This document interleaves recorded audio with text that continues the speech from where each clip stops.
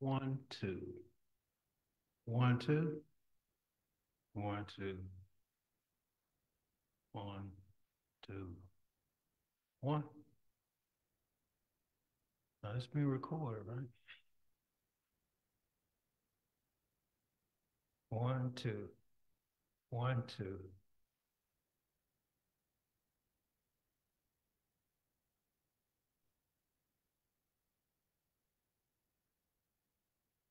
One, two. One, two. One, one, one.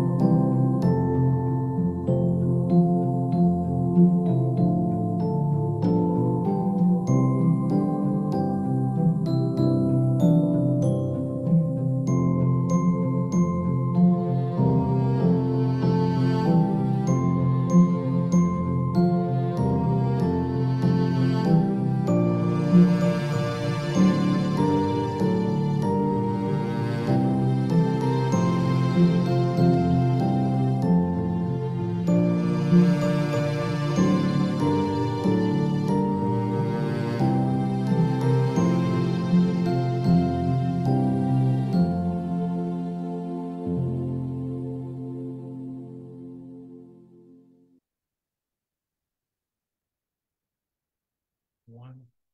Good morning, everyone. Good morning, and I want to welcome you for worshiping with us this morning here at Holy Temple Christian Methodist Episcopal Church. We're located at 1011 Washington Avenue. And I welcome you, those who are in person with us this morning, and those who are watching on Zoom, those who are watching on Facebook live stream, as well as those who will later watch it on the YouTube TV channel. You can watch it by just searching for Holy Temple Macon.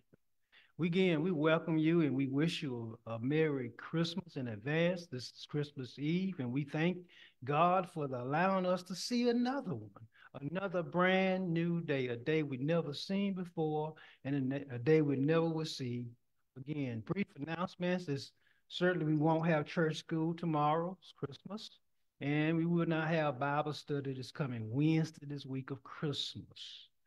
With that, that's our brief announcements for this morning.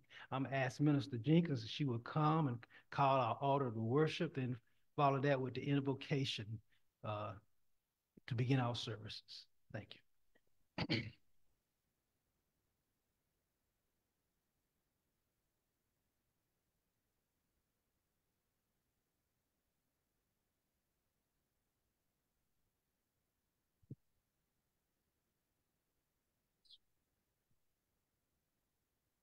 Good morning.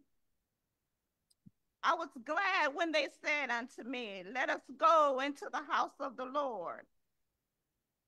For unto us a child is born, unto us a son is given, and the government shall be upon his shoulders, and his name shall be called Wonderful, Counselor, the Mighty God, the Everlasting Father, the Prince of Peace, our healer, Jesus, our deliverer, Jesus, our guide, Jesus, our protection, Jesus, our comforter, Jesus, our provider, Jesus, our Savior, Jesus, Jesus, Jesus, Emmanuel, God with us, the great intercessor, Jesus. Let us pray.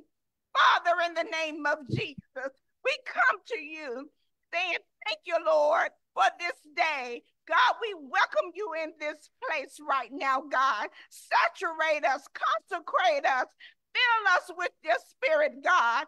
Have your way in this service today. In Jesus' name we pray. The great intercessor. Amen and amen. If you have your hymn books, one, two. If you have your hymn books, turn it to page 62. Or those who are here can see it on the screen. We want to sing together, "O Little Town of Bethlehem." "O Little Town of Bethlehem." We're going to sing the first, second, and then the last, fourth verse. "O little town of Bethlehem, how still we see thee lie above thy deep and dreamless sleep. The silent stars go by, yet in thy dark street shineth the everlasting light. The hopes and fears of all the years are met in thee tonight. For Christ is born of Mary and gathered all above. While mortals sleep, the angels keep their watch of wondering love. O morning stars together proclaim the holy birth. Then praises sing to God the King, and peace to men on earth. O holy child of Bethlehem, descend to us, we pray. Cast out our sin and enter in. Be born in us today.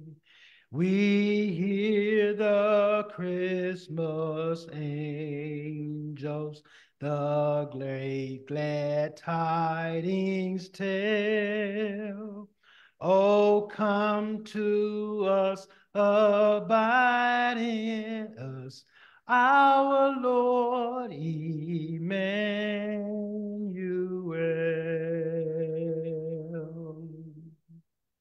Church say amen. Let the church say amen again. If you mind, would you please stand and affirm our faith? We recite together the Apostles' Creed. What is it that you believe? I believe in God, the Father Almighty, the maker of heaven and earth, and in Jesus Christ, his only Son, our Lord, who was conceived by the Holy Spirit, born of the Virgin Mary, suffered under Pontius Pilate, was crucified, dead, and buried. The third day he arose from the dead. He ascended into heaven and sitteth at the right hand of God, the Father Almighty. From thence he shall come to judge the quick and the dead. I believe in the Holy Spirit, the Holy Catholic Church, the communion of saints, the forgiveness of sins, the resurrection of the body, and life everlasting. Amen. At this time, you may be seated. At this time, we will have our first Advent reading for the morning service.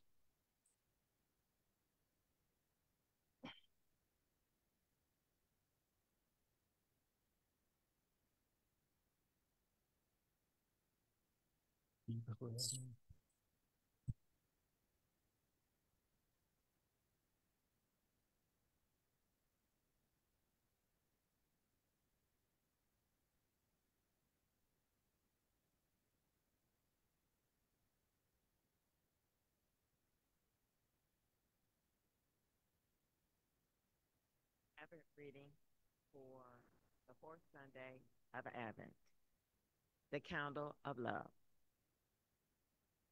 When the angel Gabriel visited Mary, announcing God's plan for her to conceive and give birth to the Messiah, Mary said to the angel, "How can this be, since I am a virgin?"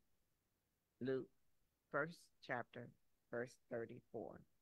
And yet, only a few months later, Mary sings to Elizabeth, "My soul glorified the Lord, and my spirit rejoiced in God my Savior, for he has been mindful of the humble state of his servant.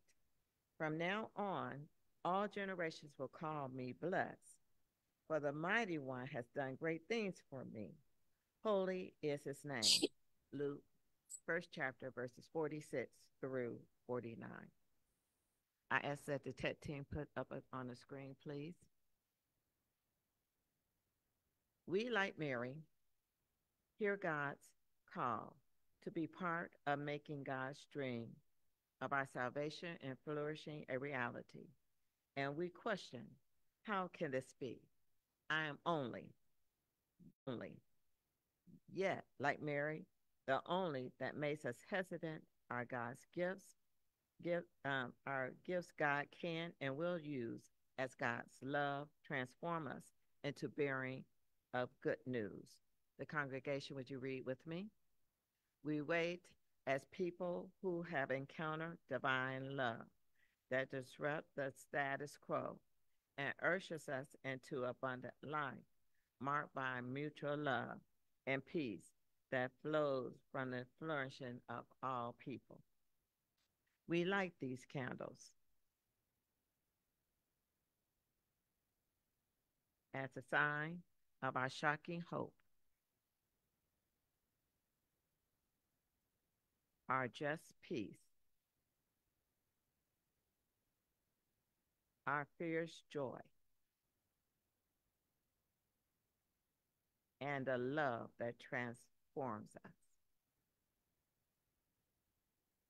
May love grows within us, transform us into bold witnesses of God's salvation and with our voices and our lives. Amen.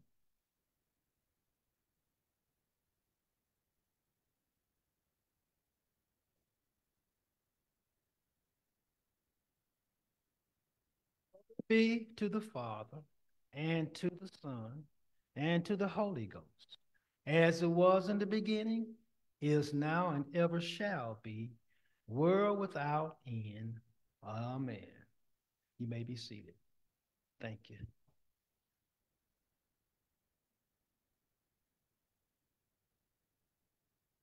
At this time, I want to extend your opportunity to give your gifts, your tithes, and your offering. Um, Again, we're at the end of the year and we are at our end of the 2023 year. This is the opportunity to give. I want to thank you all who all has supported the ministry here at the church. We want to thank you for your continued support. We are in progress of a major project, and so we need to continue asking for continued blessings upon us. We ask, we are Again, we ask that you, if you, in your giving, you would mail your gifts or send it to the church located at Holy Temple, Simi Church, 1011 Washington Avenue, here in Macon, Georgia. The zip code is 31201. Or you may use the Giblify app and also search again for Holy Temple in Macon, Georgia. And you can give that way. We thank you for your gifts and graces. And again, we're at the end of the year, and I say that because if you are writing your taxes, it's an opportunity to write to benefits for your tax breaks. And so, because you get $1 per dollar for every gift that you give in to nonprofit organizations, and we are one. And so we thank you again. We thank God for you, and we pray that God will bless you mightily in your faith, in your giving, and we thank you in Jesus' name. Amen. It's time for prayer. And I got a chance to, we lost a devoted member, a great person in my mind. She definitely influenced my life. Miss Dolores Cook. Her celebration was this past Friday at 1, and I got a chance to go. It was in Conyers, Georgia. And so I got a chance to give my condolences to her daughter, Tony, and uh, and so we just want to pray for the Cook family. Uh, and there are other families who I may not be aware of who've lost loved ones. We know we got people that are sick. You know, we pray for our own health, for a reasonable portion of health and strength. And we want to pray for this church and community. So let us go to the throne of grace and mercy. Lord, we thank you, dear Lord, for just being God and being our God and allowing us to be your children. We thank you, dear Lord, for your love for us, the love that surpasses peace, that surpasses all understanding, just being in your presence and the comfort of your arms. Lord, you know more than we ever could know. And we are praying for those who are in need this morning as we celebrate your son's birthday on tomorrow and his coming to live among us and to die and give his life for our salvation. We thank you for that gift of life that he has, um, that he lived and died for us. And so we thank you. We celebrate his life and what it means to us as his believers and followers. But we want to pray for our well-being. We want to pray for our church. We want to pray for the members of the church. Help us, dear Lord, continue to strengthen us, build us, and lead us and guide us to do your ministry and work in your kingdom. We pray for the community that surrounds us, dear Lord, that we could be instrumental. We want to pray for those who are without this morning. As people are shopping about, busy about, there are those who may be hungry. There are those who may be homeless. There are those who may be shelterless or even without clothing. And so we ask that you not only watch over them, but help us come in some form of need for their needs. Lord, we thank you for, again, we ask that we pray for this, again, the church and the community around us, but we also pray for the city. We pray for the state in this country, Lord. We are in such a division in this country and in the world. We pray for the evenness uh, that is around and about. We pray for those who are in war. We pray for those who are in refuge, who are running for their lives, dear Lord, for a better place to live. Run for the safety of their lives and their family, for a better opportunity, for a better place to live. And Lord, we thank you again. We pray for the leaders, our leaders, not only in the legislature or the White House or the House of Representatives or the Senate, but the state houses, the cities, the counties. But not only that, we pray for the leaders of the church. We pray for the members of the church universal, that we could be representative, be your representatives, proud representatives, not ashamed of your name, not ashamed of the gospel, that we could be able to spread the good news in times like this, because it's a good time, dear Lord, that we celebrate. Again, this moment we call Christmas, but it's more than just Christmas. It's about Christ's birth. And so, Lord, we thank you again. I ask you to continue to bless us, be with us. Don't, as we leave this place, don't leave our presence, dear Lord, and be with each one of us individually and collectively. This is our prayer. In Jesus' name we do pray. Amen. I think at this time we will have our song of preparation. Let us prepare our hearts.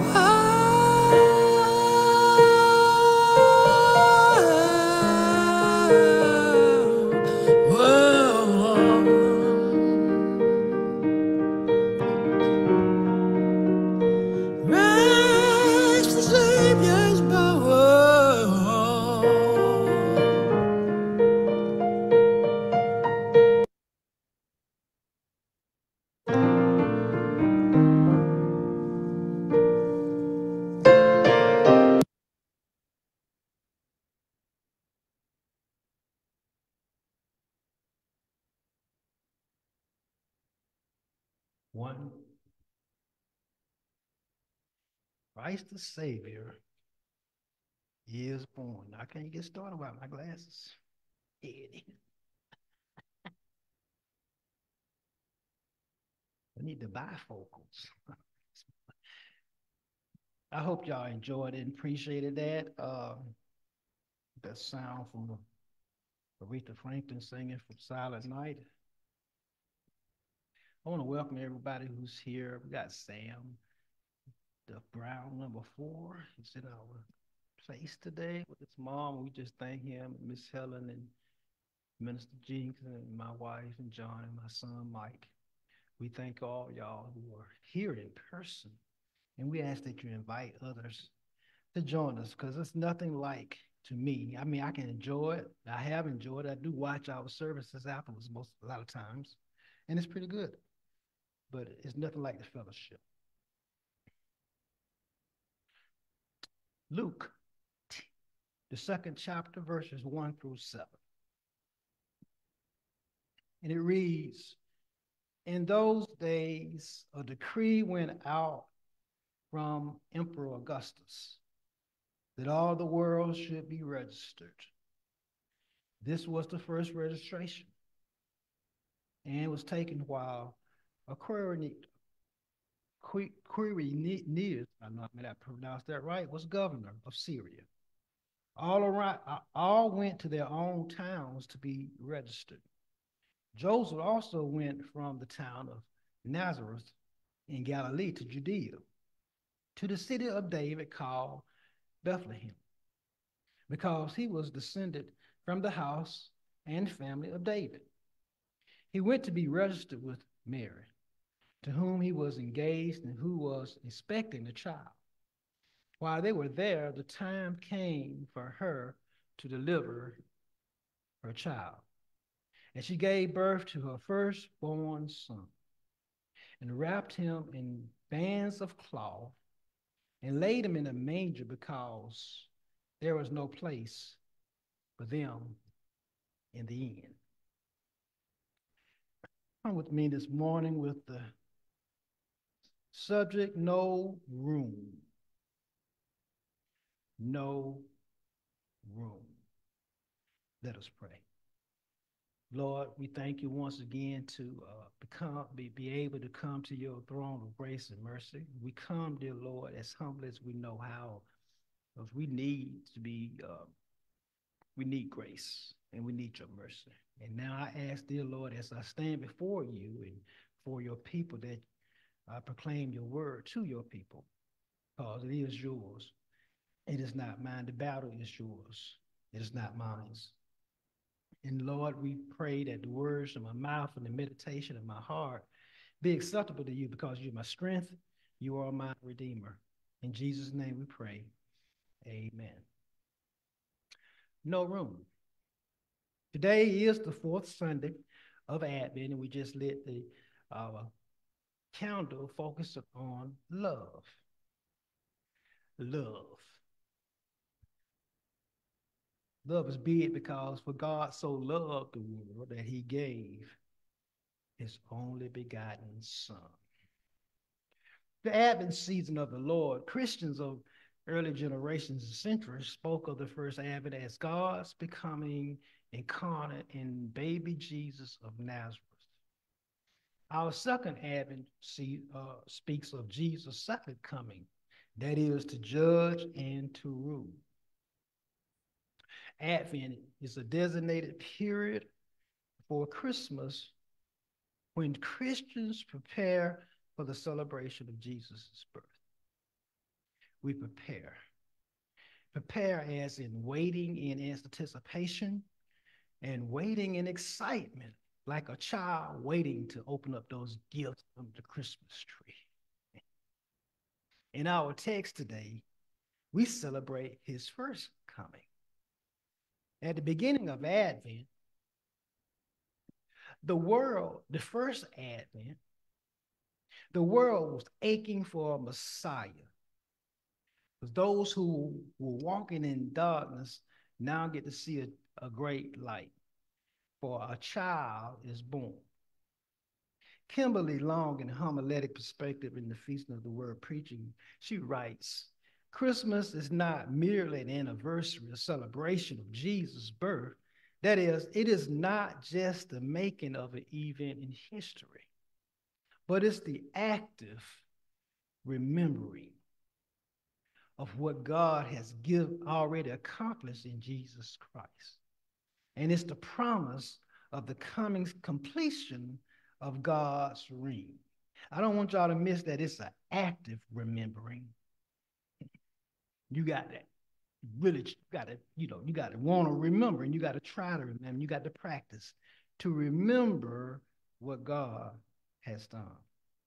At Christmas, we proclaim not only the birth of Jesus, but the birth of the new creation.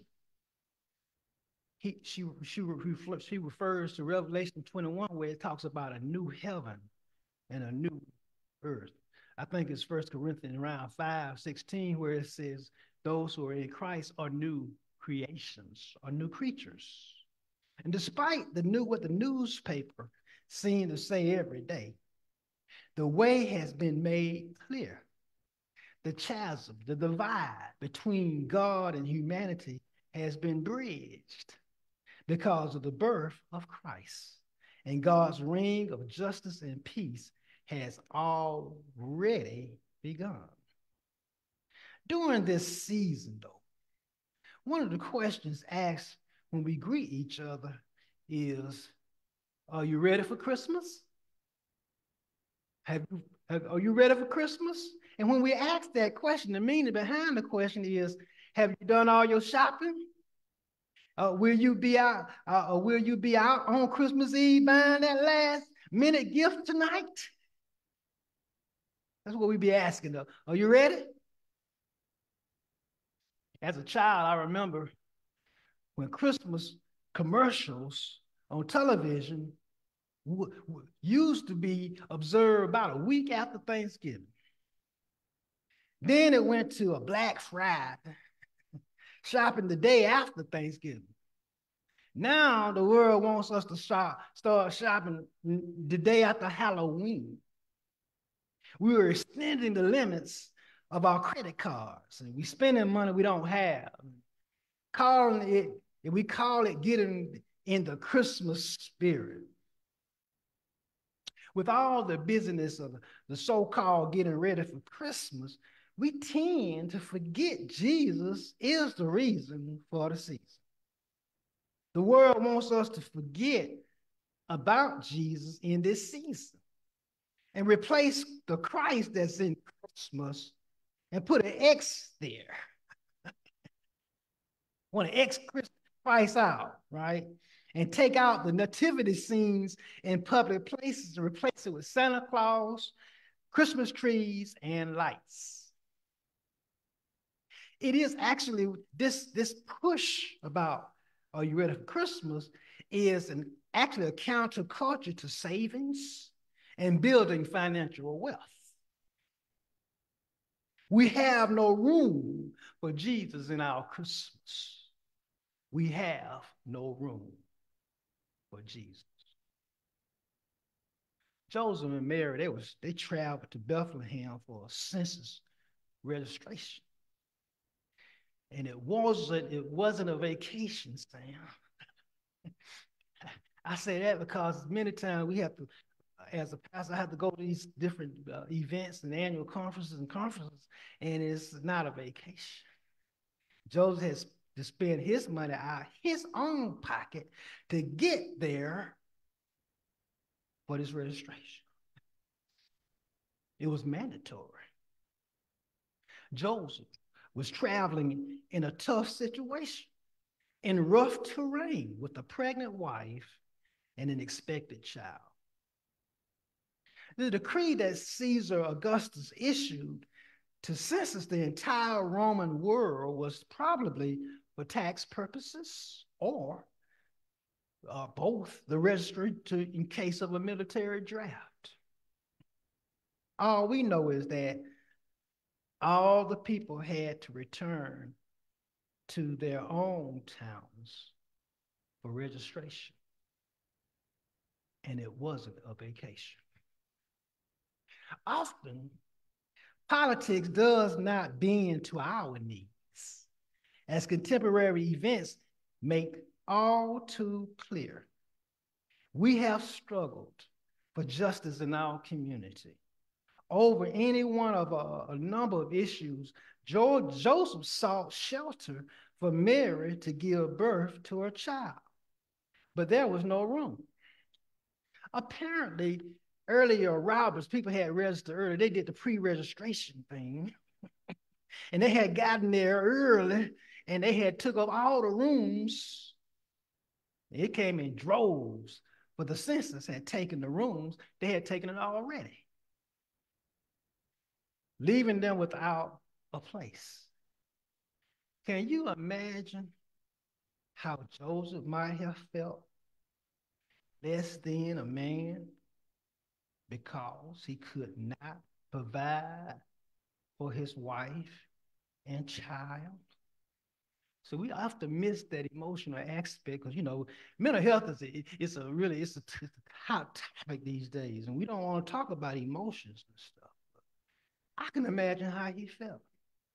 He was looking for a place of safety and security for his wife and child to be. But Joseph had to obey as a citizen the rulers of his day. And while he was doing this, God's plan was unfolding, a different kingdom. There was this issue about the kingdom and the Emperor Augustus and all that versus the political kingdom versus God's kingdom. There's always tension between the political kingdoms and God's kingdom. Sometimes we get caught up too in our own routine. We go to work, come home. We go to the doctor, we go to the grocery store, the other needs, and we come home. We have responsibilities with our kids, and we have responsibilities with our parents. We worry about what the government's doing or not doing to make our lives better. But God's work unfolds in spite, not despite life's other tasks, but in the midst of our daily lives. God not only works in the midst of our busyness, but God works even when we are left outside. God works despite our dysfunctional families, backgrounds, and environment. I like that because Jesus was born in a dysfunctional family. He's actually born in a scandal because Joseph was not his biological father. Joseph and Mary, they sought shelter to have their baby, but there was no room. Anybody feel like they have been left behind?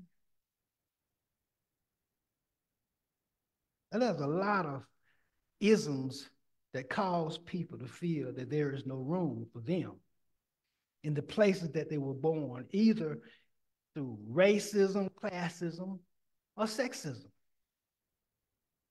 People feel as if they've been relegated to outsider status, that they too have to enter by the back door or sleep down the street. Last week, Sandra and I was at our usual place where we leave when we leave here, and we was talking to white gentlemen. We was talking about the one that was brought up about the varsity in Atlanta was going to close, and one of the guys said the varsity was in Macon. I couldn't remember when that was, and he told me it was located where the Sid Sandwich Shop is. And I said, oh, that's why I don't remember. I couldn't go because of the color of my skin.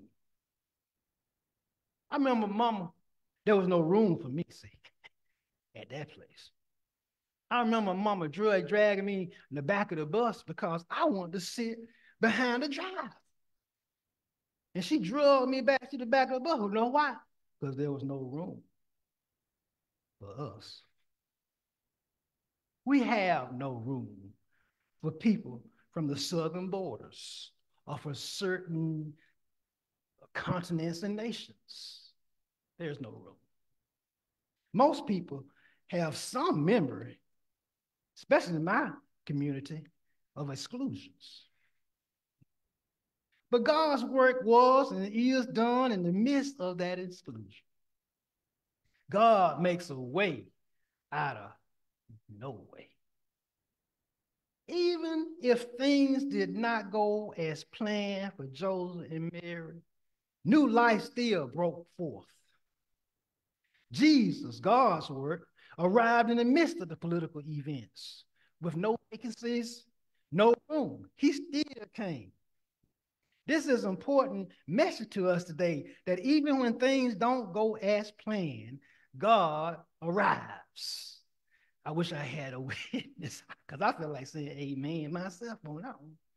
The old folks used to say, God may not come when you want, but he always, not only on time, but he's right on time. Traditions are frowned upon today, traditions. But sometimes tradition is a great and biblical interpretation.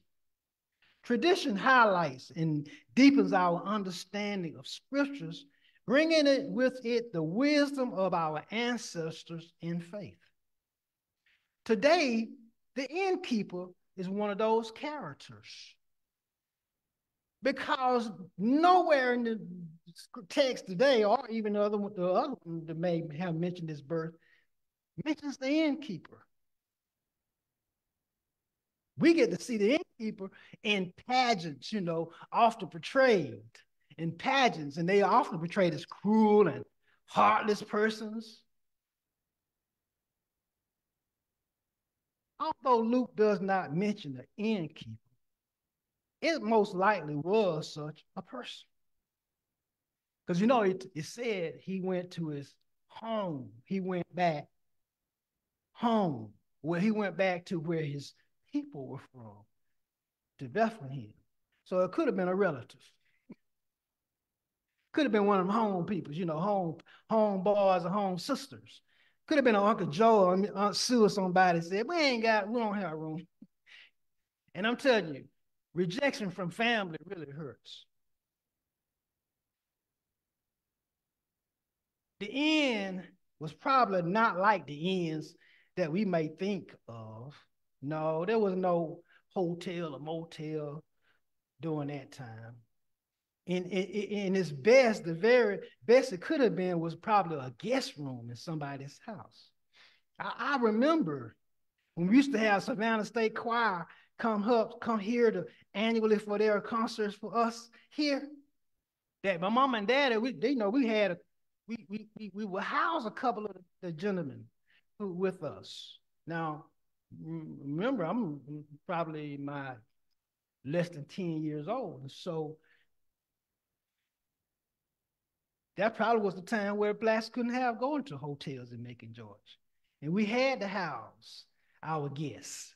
It's a movie called, and the real is real, Green Book, because we had to go to the places of safety where you could stay, where we have, the stores of Ray Charles and all of them, where they would come there to do their concerts, but had to stay in the houses and not in the hotel where their white musicians might be playing. No room. The inns in ancient times were probably, I told you, it was probably crowded. It was overcrowded and noisy places. They were probably drinking and all kind of little stuff going on, in these, when you had a situation like this. It was like a festival almost. But it usually could be dangerous. I hear homeless people talking about they're a little timid about going into these shelters because it could be very dangerous in those places. Uncomfortable place to have a baby. Perhaps, though, the innkeeper, we should commend him for finding them a quiet place, out of the way kind of place, a place where Mary could give birth. No room in the inn for Jesus. I wonder how much room you have for Jesus during this busy season we call Christmas. With all the distractions this season brings, staying with Jesus, making room for Jesus, being really aware of Jesus, and feeling Jesus' presence with us can be challenging most days. It seems sometimes we focus on the exchanging of gifts can get in our way of experiencing Jesus' presence. The significant part of each memory of Christmas should always simply be in the presence of Jesus. I told you it's active remembering. So we got to really want to be in the presence of Jesus. You got to spend some time with Jesus. It's good to be with Jesus. I don't care what season it is. That they may not have been too many joyful souls in Bethlehem that night, that first Christmas. The census was imposing an unwelcome hardship on folks, and they had interrupted their lives to go register for the Roman government. But unknowing to them, however, good news of great joy was coming to the whole world. A Savior was being born.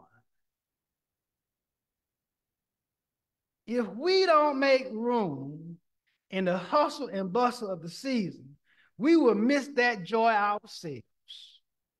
The joy that Jesus brings in our lives as believers.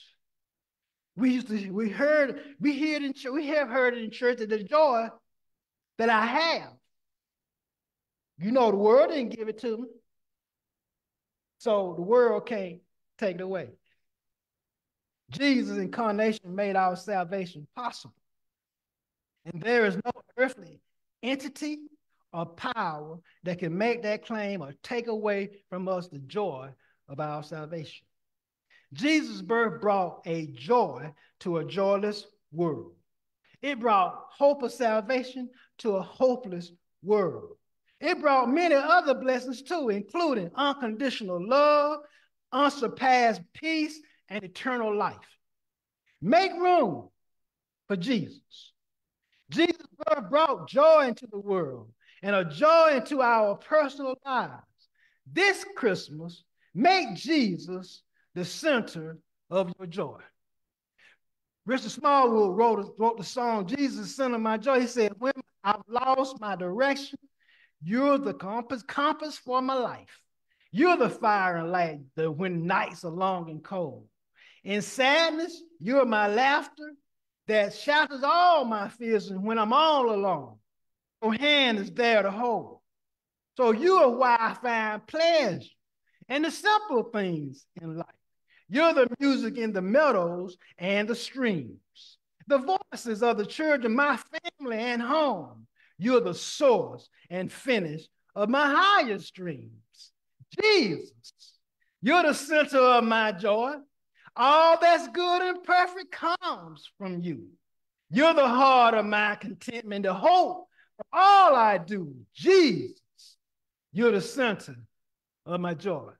If you have not given your life to Christ, today is a good day. Christmas Eve is a good day. Today we celebrate the day before we celebrate his birth. It's a good day to give your life to Christ. It is a good day because tomorrow but tomorrow is not promised to us. People die every day. It's not promised. If you haven't given your life to Jesus, it's a good time. If you have, it's a good time to remember, actively remember, reclaim. You've been away too long. Now you need to come and reclaim your relationship, your position with God and with Christ. This is a moment of opportunity to do that. And you can do that by sending us an email on the screen, information on the screen, the cell phone number on the screen. You can do that, reach out to us. We'll reach out back to you. We can talk about it. We ask that you come in. I love to be your pastor as we walk this journey called life. God bless you and God keep you is my prayer. At this time, we have our lighting of Christ candle. You need help.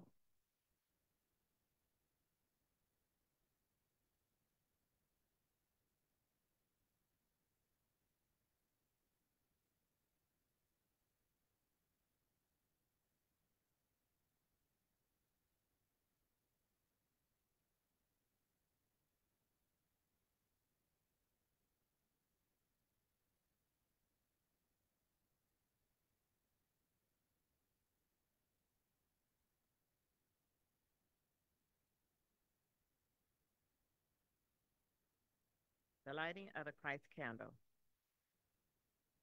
To a people longing for hope and yearning for deliverance, the prophet Isaiah declared, "The people who walk in darkness have seen a great light.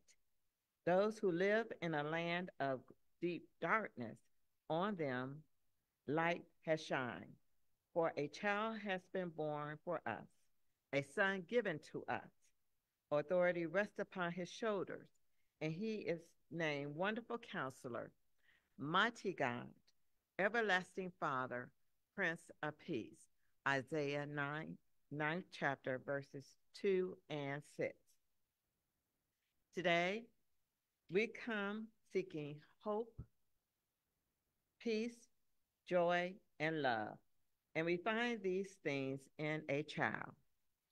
God made flesh as a baby in a manger, a baby who is born, who is both the beginning and the end of our salvation, who dwells with us even now, our Emmanuel, God with us.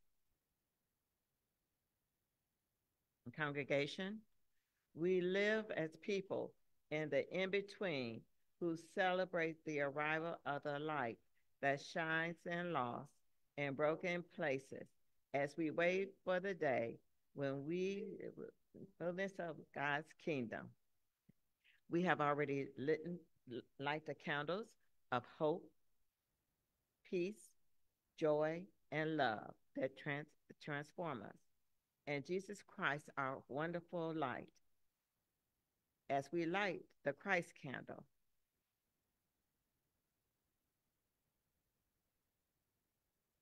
may the light burn in our hearts, guide us, comfort us, protect us, and tend us to all seasons and circumstances. Remind us that day and night, in the light and the darkness, God is with us. Our salvation has come. Amen. Our Advent song, please.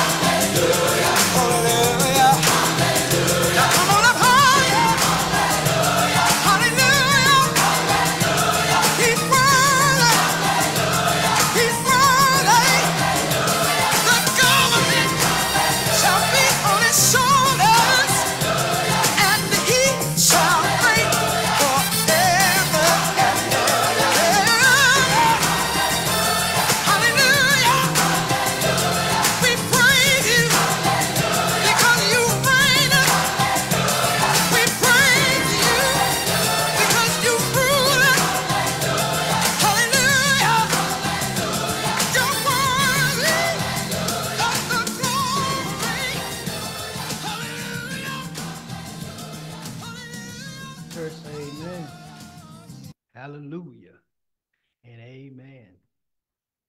Our benediction. And now may the grace of our Lord and Savior Jesus Christ, the love, yes, Lord God of the Father, and the sweet communion of the Holy Spirit, as we make room, commune with us, abide with us, henceforth, now and forevermore. Let every heart say amen, amen, and amen. God bless you and have a merry, merry Christmas. Love y'all. Yeah, Merry Christmas.